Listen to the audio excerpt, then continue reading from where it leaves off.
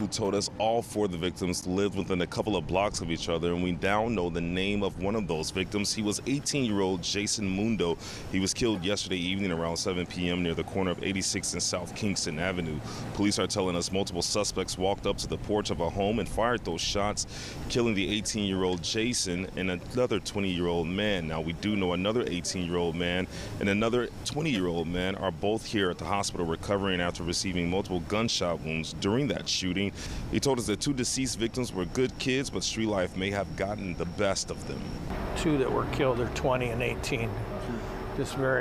One just graduated from high school, had a super bright future. But you hang around on the street in our neighborhood, it's just a dangerous thing. Further investigation revealed that there were at least two shooters, two offenders that fired rounds at the house at this location, striking those victims. They came up on foot, they fled on foot. And as of now, no one is in custody. If you had any information that could lead to an arrest, police would like you to contact them immediately. For now, we're on the south side of Glenn Marshall, WGN News.